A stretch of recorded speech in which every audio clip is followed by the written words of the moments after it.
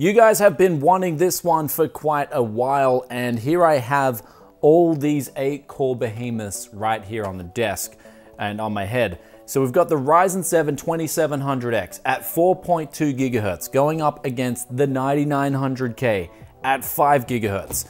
And then we're going back to 2013, taking that Xeon, which is the 1680 V2, and we're clocking that to 4.6 gigahertz. And we're gonna be testing these 3 CPUs with the RTX 2080 Ti Aorus. Now I did set the fan speeds to 100%, up the power limits to 122%, and it's an even apples to apples to apples test. As for the motherboards, we've got the ASRock Taichi Ultimate across both the Ryzen and also the 9900K. As for the Xeon, that's got the Rampage 4 Extreme X79 motherboard.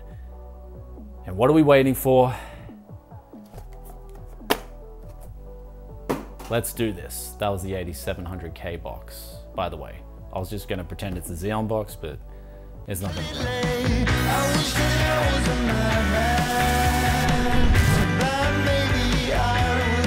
Welcome back to Tech Yes City, and right here is part 1 of 3 with the Ultimate Showdown. The whole purpose of this, if you haven't guys seen already, I did a prelude where I talk about X79, is that we're looking at 2013 versus now 2018. We're gonna see how far tech has come in the last 5 years, at least for a single end power user or someone that plays games. In other words, I guess the majority of my audience and myself included. And so we've tested 7 different games here at 1080p Ultra and also 1440p Ultra. This will be part 1, we're looking at the gaming performance, and then in part 2, we're gonna take a look at the input lag, and then in part 3, we're gonna be taking a look at the productivity. So let's have a look. First up, pulling up CSGO for you guys. 1080p, we saw the 9900K coming out well ahead of the pack here. 558 average FPS, 1% low of 141. Contrast that to the 1680 V2 that was getting 430 average FPS with a 1% low of 122. Then we look at the Ryzen 7 2700X that was getting 358 FPS. So I think in CSGO this was probably the weakest showing for the Ryzen CPU. But moving along now to Dota 2, and we saw here 211 FPS with Vulkan. And this time you guys have been telling me, look, I want to see the Vulkan API tested in Dota 2. So I decided to switch things up and test Vulkan across the board here. And 211 FPS, 98 1% low versus 191 and 78 on the Xeon. And then going to Ryzen, 162 and 61. So the Intel variants were pulling ahead of the Ryzen in this game, and moving over to 1440p showed a similar scenario with 151 on the Ryzen versus 206 on the 9900K versus 184 on the Xeon 1680 V2. Moving over to Far Cry 5, a game that still loves the single core performance as well as the higher clock speed. So it was a no surprise to see the 9900K coming out at 1080p with 154 average FPS and a minimum of 124, and then looking at the Xeon 1680 V2, it scored 116 with a minimum of 88, and the Ryzen 7 2700X at 4.2 gigahertz scored 107 with a minimum of 83. And then stepping over to 1440p saw the FPS drop on the 9900K to 138, on the Xeon 113, and then on the Ryzen it scored 107 again. So pretty much plateauing out at that resolution. But one thing I will say with the RAM as well, memory, quick interlude here before we move on with more of the benchmarks. DDR4 memory, Sniper X G-Skill at 3600 megahertz, CL18, and then looking at the Xeon, that was using 1600 megahertz at CL8. So for the Xeons, I also used that in quad channel since it can support that. So that brought the total bandwidth of the memory roughly that of the same of the 9900K and also the 2700X. Anyway, back to GTA 5 at 1080p, we had some engine busting performance here on the 9900K, scoring 167 with a 1% low of 3. That's right, 3. So this test, I decided to take off MSAA completely and just let the CPU run to the hill. Moving over to both the Ryzen and the Xeon, we scored very similar scores here, 133 with a 1% low of 111 versus 132 on the Ryzen and 104. Then stepping up to 1440p, the 9900K actually did better, scoring 171 average FPS, but again, a 1% low of 4, so it was still a horrible experience.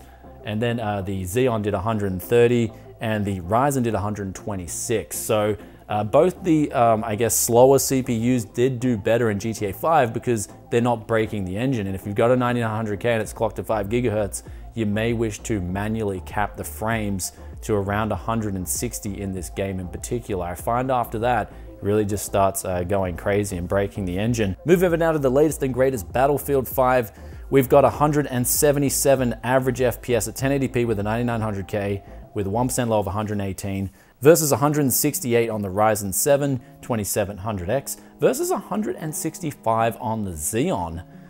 So the Xeon actually surprisingly got the highest 1% lows here. And this is actually a trend that I'm noticing through a lot of these benchmarks with the 1% lows. And interestingly enough, the Xeon has 25 megabytes of level 3 cache on, did I just say cache? Cache on board this CPU. So stepping things up now to 1440p, saw the 9900K 136, the Ryzen 7 134, so really closing that gap, and then the Xeon scoring 128. And then the 1% lows were in tandem with the clock speeds in this particular benchmark from 5 GHz to 4.6 to 4.2. Moving across now to the latest reiteration of Hitman at 1080p, 242 average FPS, 9900K. And then moving across to the Xeon, we scored 201 FPS, and then the Ryzen 7 2700X 191. And then stepping things up to 1440p on the Ryzen saw 182 average FPS, the Intel scoring 233, and then the Xeon scoring 192. All the 1% lows were really well controlled, very smooth experience in this game on all 3 CPUs. And now moving over to Assassin's Creed Origin, we're using the inbuilt benchmark, but I still use MSI Afterburner overlay where I can capture the 1% lows during this benchmark. And we saw here at 1080p on the ultra high settings. So this is the max the slider will go. With the 2080 Ti, we saw 112 average FPS at 1080p on the 9900K, 59 1% low. Stepping across to the Xeon, that got 96 average FPS with a 1% low of 33. And then looking at the Ryzen 7 2700X, 84 with 41. Stepping things up to 1440p, we got 83 and 39 on the Ryzen, 100 and then 58 for the 1% lows on the 9900K. And then for the 1680 V2, 90 and 32 respectively. So this game pretty much scaled alongside those clock speed numbers, even though the IPC and the architectures are different. We had the 5 gigahertz coming out on top, 4.6 in second, and 4.2 in third place. And there it is, ladies and gentlemen. There are the gaming results with the 1680 V2, the 2013 Xeon at 4.6 gigahertz, versus the Ryzen 7 2700X at 4.2 gigahertz, and then the 9900K, the latest and greatest, at 5 gigahertz. But the thing is, we'll look at the power consumption results, and I'll probably show this in the other 2-part series as well. This is getting over 200 watts usage when it's at 5 gigahertz. The idle power consumption is pretty good at like just under 40 watts. But the Xeon at 4.6 gigahertz, which is 5 years old, is using around 180 watts. And then the Ryzen's close to around 140 watts. So when we look at what came out in 2013, and we fast forward now to 2018, not a whole lot has changed, at least for someone like me who plays games occasionally with a CPU like this, or someone out there who's maybe looking for a bargain X79 motherboard. Don't be deterred from getting the X79 platform if you can get a really good deal on it, or if you're an enthusiast and you just want to travel back to the future and get something that you can enjoy. Because what we saw in today's video was a 9900K that's pushed to the brink, and when we look at that out of the box, that's getting 4.7 gigahertz. You can only really get that thing realistically an extra 300 megahertz higher. The Xeon's coming out of the box with a 3 gigahertz base clock speed. We're taking that to 4.6 gigahertz. That's over a 50% overclock. Then we look at the Ryzen 7 2700X. That's pretty much boosting to 4 gigahertz out of the box automatically. So we're getting an extra 200 megahertz on that. So there's something that we can see here with these 3 CPUs. The one from 2013 had a lot of headroom. The 2 CPUs from both AMD and Intel in 2018 are being pushed high to the brink. I guarantee you, if you got this CPU and you got a really bad power supply, and you got a really bad or just a really entry-level Z390 motherboard, and you tried running it, even out of the box, you might have problems, it might crash. You take that Xeon 1680 V2, you chuck it in with the crappest power supply money can buy, chuck it with the crappest X79, even a One board, and I think that thing will boot and work at its base clock speeds. And that's a big difference between 2018 versus 2013 with these CPUs. I think the envelope is being pushed to the brink, and so we're not really seeing true gains. When we look at the 4.6 gigahertz CPU, it's beating the Ryzen in pretty much all those benchmarks, Battlefield 5 being the exception. And I believe maybe that has to do with some coding using FMA3, which is an instruction set that's not on the Ivy Bridge EP CPUs, the 2013 release. AVX is still there, and so a lot of the other titles are doing very well. HITMAN included, that was beating out the Ryzen 7 2700X. But of course the 9900K is still coming out on top. It's got 5 gigahertz clock speeds, and it's got slightly better IPC than the 1680 V2. But really, when it comes down to it, in 5 years, I'm surprised. Not a whole lot has changed, and that's the shocking truth of what's going on here. And as we said in the previous video with the prelude, if you haven't seen it already, I'll put the link up here. For what I use the 1680 V2 for, I don't need all those extra features like the DMI 3.0. I don't need the reduction in PCIe lanes from 40 to 20. I also don't need USB 3.1, I don't need Thunderbolt 3, but what I do need is the best IPC, the fastest clock speeds, so I can get the snappiest experience known to man. But in this case, I think that snappiest experience could have been 5 years ago.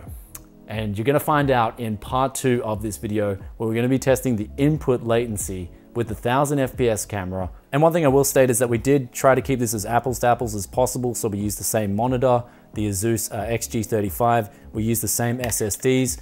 We did use a better power supply on the Ryzen and also the 9900K machines, the AX1500, and we did use 3600 megahertz G-Skill memory, and I slightly tuned that to tighten the timings up just ever so slightly. The 1680 V2, we're using real just run-of-the-mill Corsair 1600 megahertz memory, and of course I've tuned that down a little bit from CL10 to CL8, and that of course is one of the many benefits of X79 even in 2018. Anyway, there it is.